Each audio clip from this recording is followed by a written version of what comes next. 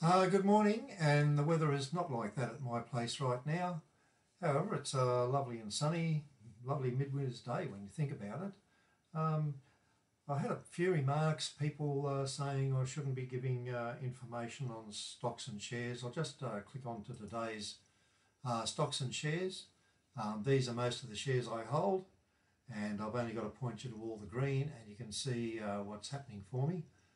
And so I'm not doing too badly, but I'm not a stock advisor. I'm playing the game for myself and my superannuation fund.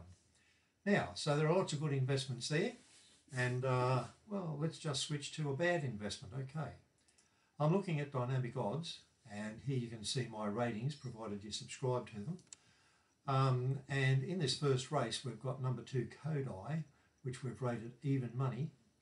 It's backed in from $1.40 into $1.30, and have a look at that, it's run second. Now the reason I'm showing you this is because one of the rules I have in place is I don't bet in fields of less than 6, and you can see the reason why. Anything can happen. In this case, the second favourite got up, that was Kick-Ons, but this runner at $1.30, it's just too much of a risk.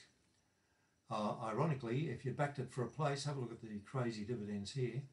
It actually paid $1.30 for the place on UBet and $1.60 on New South Wales Tab for running second in a race of less than 8 runners. It's really weird. That's what I'm saying. They're small fields. You just can't pick them. So that's the lesson for today. And I do hope that we get some racing in this weekend. It's not looking great because we've got wet tracks just about everywhere. Anyway, all the best, and thanks.